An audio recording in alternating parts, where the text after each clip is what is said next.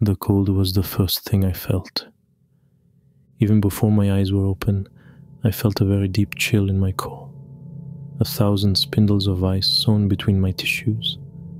I blinked, my eyelids slowly bringing and stealing back the darkness, and with it, the desire to keep them closed forever.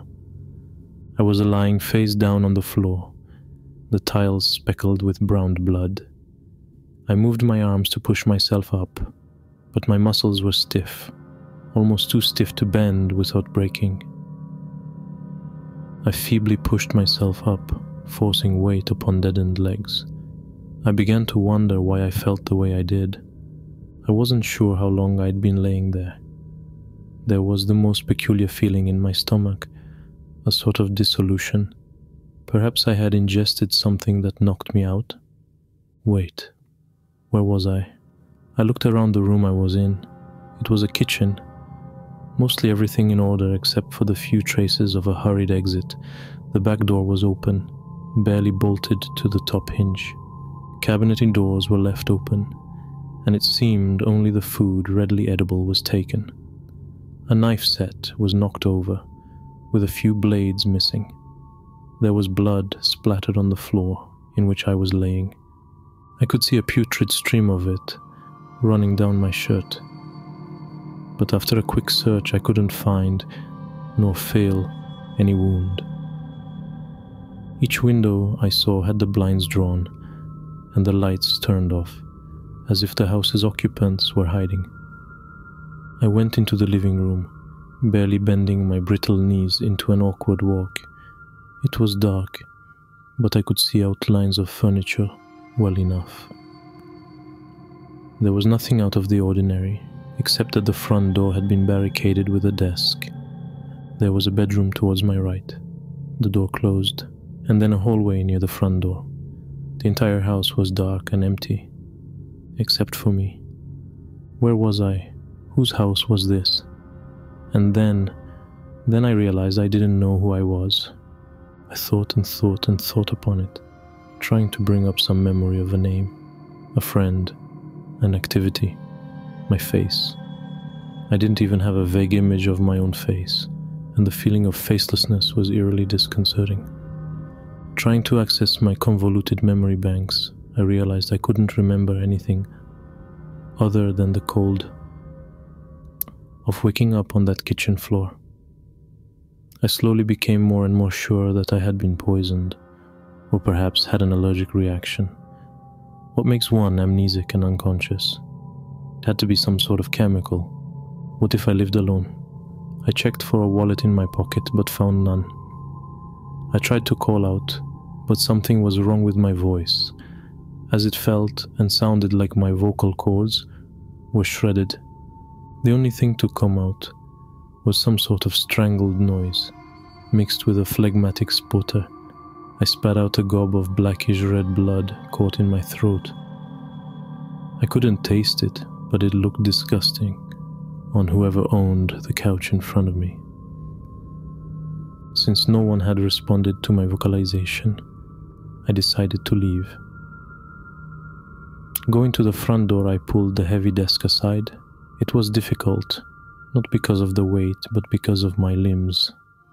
My arms felt encumbered by hundreds of pounds, and the rest of my body had been struck by some sort of torpor, like it was being pulled towards a supermassive black hole in the opposite direction I tried escaping to. Trying to grip the hulking piece of furniture was difficult as my fingers wouldn't cooperate, but the desk gave way easily, more easily than I thought it would. I'm not sure how long I spent trying to open the door. Time seemed different. I couldn't tell how long a moment was, as I was completely grounded in the present. Trying to recall waking up in the kitchen was slowly becoming more difficult. After what could have been hours of failing, I orchestrated all of my fingers together into a twisting motion and opened the door. The difficulty of something seemingly simple perplexed me, but I lost interest and soon forgot about it. I had heard of concoctions that paralyze. But were there some that caused memory loss as well? I knew of the Haitian zombies that forgot themselves entirely and served whatever voice they heard after they resurrected, but there was no voice to command me. My experience wasn't quite as dramatic, but someone's blood was in that kitchen. Maybe I survived an assassination. I had been subdued on purpose, and I could still feel the results in my rigid muscles. But if amnesia was an intended side effect, what would someone stand to gain from it? I walked out the door into a suburban neighborhood, trying to figure this conundrum out. The sky was overcast and grey, a constant threat of some sort of foulness to rain from the heavens. The wind was strong, blowing various trash and debris down the street. I could see black smoke on the horizon, rising up to coalesce with the dark clouds. Step by step, I moved the desiccated feeling body I was in down the drive away. I didn't see a single person, just the signs of exodus. Front doors were broken down or left open, windows smashed, burnouts from tires throughout the street, and the strange feeling of not being alone. I could sense someone was around. I could hear their heartbeat. I could feel their warmth. I needed to find them. I needed to know what was going on. Someone would help me, I was sure. A too thick saliva began to form in my mouth, a very foreign saliva. I spit, a purple slime tinged with red hitting the ground, along with something white, the purging of a toxin. So I began to walk. I made horrible progress, walking down the street on a pair of dead legs. I didn't mind it though. I was lost in a sort of mindlessness, not uncontent to just be wandering. The whole time, the possibility of other people probed my brain, insisting I find them. Walking down a street through the eternal maze of neighborhood, I came across a dog, a big Doberman. At first he caught my attention in an interested way. I looked at him, enthralled, but then he caught a glimpse of me and started barking. The barking became louder and louder, and I began to grow irritated. The way the dog stared at me, fangs bared, caused my reservedness to subside. I could feel the fury cauterizing my body, crawling up my spine, making my hands shake. This animal was challenging me, my prey. I strode over to him, oblivious to the deep growling. The dog readied himself to pounce, and the thought of this pathetic thing posing a challenge was amusing. He jumped forward, biting into my calf, hard enough to cause a crunch to sound. But I was so full of rage, so full of hatred, that my whole body was numb. I threw myself upon the dog, wrapping my hands around his neck tightly. I slowly began twisting my iron grip with as much power as I could muster, and nothing in the world would stop me from breaking his neck. He managed a whimper in such a saddening manner that if I could feel sorrow, it would have hurt me inside. So I made it excruciating for the dog, finally breaking his neck after his head was twisted 180 degrees. Then I picked his corpse up, slammed it into the street, and started punching in his rib cage, grinding his flesh and innards against the cement with my fists until just the head and hind legs remained intact, connected together by a spine and fur matted with the dog's bloody remains. When I was done, I asked myself what I had just done. I now felt nothing. I was calm. I was collected. My mind analyzed the situation and it deduced my anger as a fair reaction, though I had a subconscious feeling that what I had just done was sickeningly wrong. What if I had brain damage? I had heard a story of how a man had brain damage in a specific area, which caused him to fly into a blind fury at the smallest slight. What if it happened to me? Enough oxygen deprivation can cause both brain damage and unconsciousness. Was I even mentally fit to be a human being anymore? I needed to find someone quickly. I continued on, eventually reaching the end of the neighborhood. 2 cars were crashed into each other, and I walked up to them. One was empty, while the driver of the other car was resting his head on the steering wheel. I walked over, opening the door and lifting his head up by the hair. His forehead was caved in, pieces of skull broken off in his brain. He didn't smell particularly good, so I picked him up and threw him into the street. I sat in the car, looking at it. I was sure I'd driven cars many times before, but as I sat in that seat, I couldn't figure out what I was supposed to do. I grabbed the wheel, turned it. Nothing happened. There were a ton of buttons next to the wheel and I began pressing them. One of them made a terrible noise come on, and after forgetting which one it was, I left. I was on a main street. There were cars parked in the lots out front of derelict shopping centers. The occasional sign of violence streaked upon the pavement or wall in a bloody fashion. The lights of miscellaneous shops were still on, though I could see no one inside. Automated traffic lights went through their cycles, unaware that they did nothing to serve the people who weren't there. The place was a ghost town, void of anything that might be alive. Then I saw someone. I was in front of a grocery store, the entrance destroyed by a flipped car. The person I saw appeared to be a man. He limped, and it seemed like every time he put weight on his right leg, it would almost snap out underneath him. He was making his way into the apartment complex from the other side of the street. I tried yelling out to him, but all I could make was a groan.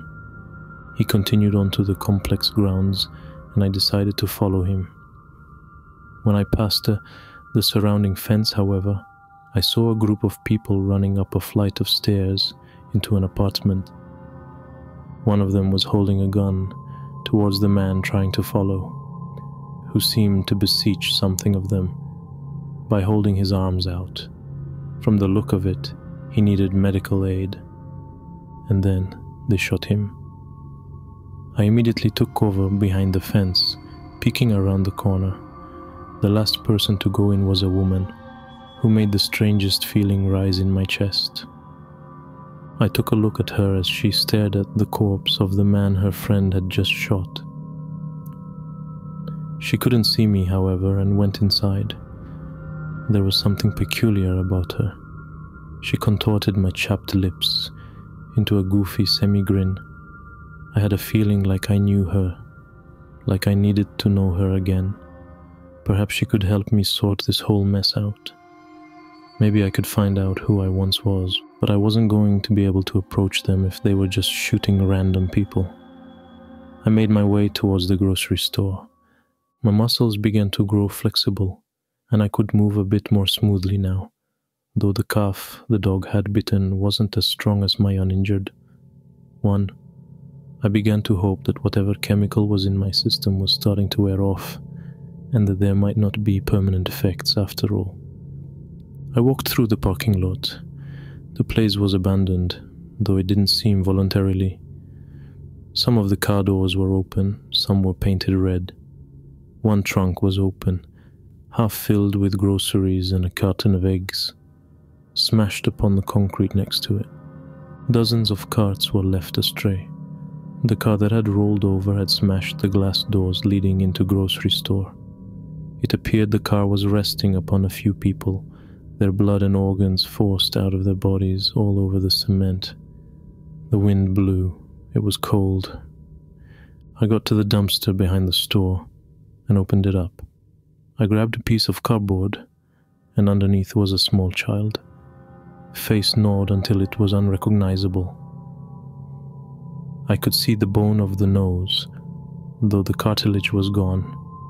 There was an ear spat out next to his head. The lips were eaten in a particularly vicious way. exposing smashed-in teeth and purple gums. The eyes had been slurped out, leaving this 8-year-old child staring into the sky with a lifeless gaze.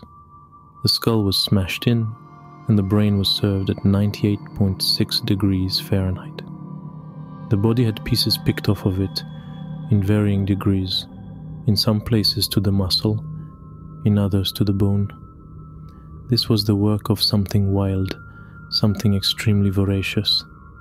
The child was small enough to be an easy meal for a pack of starving dogs.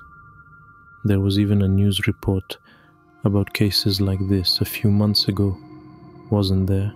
Or did it seem like something that would be on the news, regardless?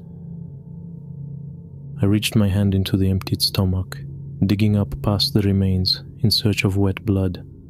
After getting some, I wrote, "I'm not an enemy, don't attack," on the cardboard. The body gave off a foul stench, and it wasn't the sight so much as it was the scent that deterred me. It wasn't decomposition, but there was something definitely wrong with the corpse. So I left, utterly forgetting the small child. I arrived back at the opening of the apartment complex. The door the group had entered was shut tight. I waited, not sure how long it was, but completely content with passing the time, doing nothing. Then I thought it would be better to see them coming before they could see me. So I took my sign and went to the cemetery across the street from the apartments, where I would be able to properly observe them. Night came. Everything was quiet. Not a single car passed. No one walked along the sidewalk. There wasn't a single person out, picking up fast food, visiting the grocery store, or renting a movie. Orange glows on the horizon kept me company. Anything that a human being might once do was never to be done again. I lay there, silently, watching, alone in a yard full of corpses. I had the same sensation I had in the neighborhood I woke up in, that there were people around. I knew I could feel the ones in that apartment, so I waited for them. The only uncomfortable part was the cold. I couldn't get warm at all. I wished my body would metabolize whatever was in me. I just wanted to feel alright again. I was slowly beginning to forget what exactly I needed. Metabolized from my body. Was it something bad? It couldn't be, as I felt perfectly fine. I had the vague feeling that I should wait for the people who went into the house. That maybe that woman I saw could tell me what I needed out of my system. I spent the night next to the grave of Chris Redfield. Then day came. It seemed slow, but I couldn't be sure. My mind was only conjuring up blanks when I tried accessing the last few hours' images. The cloud stayed, like a dark harbinger hiding whatever might be bright. Whatever was left that could be warm, if there was anything that could make me warm again. Finally, I saw them come out. A few, including the woman. I made as much haste as I could, holding up my sign until I caught one of their eyes. It was a man, thin, gaunt, bones quite prominent, like an undead skeleton. He had a handgun, and as soon as I came into his vision, he pulled it up, aiming it at me, yelling out a warning. The other two looked at me, and the woman I had seen gasped. I got a better look at her. She was beautiful, even angelic. Blonde hair of a very light color. Green eyes, the color I imagine Mother Nature herself might have. I could see an aura around her of a bright white. I saw it shoot towards me, and I was instantly soothed. My leg felt all right. My spirit was healed, my being rejuvenated. I loved her, and I'm sure I loved her even more back before, when I knew who I was. She looked at me, mouth agape, expression stunned. The skeleton covered in flesh took a step forward, but she stood in front of him. I held my sign out, and she read it. I could see a tear run down her face. They muttered a conversation to each other, but the man let me continue on. "No, how can you trust him?" the man yelled, as the woman I loved started walking towards me. "We're going back right now, with or without you." And the other two started running back up the stairs. They meant nothing to me, however, so I didn't care. I dropped the sign. This woman, a complete stranger to me, yet so familiar I felt that if I lost her now, I would lose my entire life. She came closer and stopped. "Is that you?" she whispered. "Yuhus." I managed to articulate with difficulty. For this woman I could remember nothing about. This woman that I loved, I would do anything. She walked up to me. I extended my arms to embrace her, and when she fell into them, I ripped her fucking throat out. The flesh in my mouth 1 second and swallowed in the next. She started choking on blood, trying to scream and failing, falling to the concrete. She was mute, the same way I was. I got down to my knees, making a fist and smashing through her ribcage to get the best tasting organs. I broke the skin, broke bones, gripped her heart, ripped it out, and started savoring it. I had no idea why I was doing any of this, as I was now a mere victim of my instincts. This drive took over my hands and jaws, this inherent rage encoded within my existence. I now knew the purpose of my existence. The only thing I loved right now was the way her flesh tasted, the first thing I had been able to taste in so long. It had the perfect texture, the right amount of chewiness, and the blood was a perfect complement. I felt an elation. I felt an amazing high I had never known as I consumed her carcass. I felt a tooth get stuck in a particularly calloused piece of hand, but swallowed it anyway. I would regret this later, if I could still regret. If I could still regret, I might regret that after I had my fill, this woman would get up, only to suffer the same bewilderment and estrangement from reality as I had. I might regret that I was purposely going to let her reanimate, so she could infect others. I might regret the deaths of the others she would eat. I might regret letting the corpses of children be thrown into dumpsters after her victims did their part to spread this disease. If I could still regret, if I even cared to regret, I might regret succumbing to the results of my twist of fate. I am now the plague bearer. I am now the one I used to despise in horror movies. I am the downfall of my former race. I am the apocalypse. And then I began to feast. I walked down the stairs of the safe house, a volunteer to collect supplies. Ash and Leon accompanied me. We made it down the stairs and walked over to the car. All of a sudden I heard a yell from Ash and turned. He was holding his gun up towards one of the dead. It wasn't just one of the dead. It was my husband. The tumultuous storm of negative emotions I'd experienced these last 2 days had just ended. Ever since the genetic switch within humanity's junk DNA was pulled magnetically, there was no place more like hell than home. Each one of us were now another's apocalypse. One by one, countries fell. The Northern Hemisphere was hit, then America, then our state. It was one swift sweep, like God waving his hand across the world to clean up a mess he had let grow too big. I knew it was the end. The beginning of that end started when one of the undead broke into our home and bit my husband in the back of the neck. Life became meaningless until this moment. Now he was back from the dead, not completely, but close enough. My reason to stay alive was resurrected in the form of this corpse in front of me. I could see past the glaze in his eyes that he could remember me, that he had been searching for me. He stared at me the way he used to stare before he would tell me he loved me.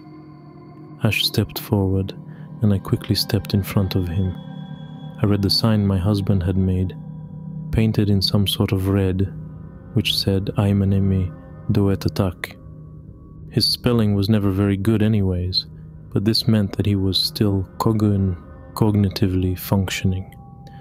And even though he was a shambling corpse with a shin bone piercing through his calf, I still loved him. I tried to stop myself from crying. "What are you doing?" Ash asked. "That's my husband," I told him. "That's not your husband. He's a corpse, a zombie hungering for your flesh. He probably walked in from the same cemetery as the other cadaver. I'm going to talk to him." "No, how can you trust him?" But I had already started walking towards my husband. "We're going back now, with or without you." I heard Ash yell, and then their footsteps up the stairs. I didn't need them though. The only person I needed was him. The man in front of me, the one with the dilated, newly pigmented pupils that were as ghostly as the full moon, the one with the blanched, sickly pallor, whose jaw hung slightly slack and leaked a purple fluid. He was missing one of his front teeth, but with the bloody and rotting gums he had developed, it seemed like they'd all fall out soon anyhow. He was covered in dried blood and smelled of decomposition, but death was the final barrier, and he had broken it. Now we could be together forever. I stopped in front of him. "Is that you?" I asked. "Yehus," he rasped, like his vocal cords had been cut with a scalpel and then sewn back in by a high school special ed student with a cleft hand.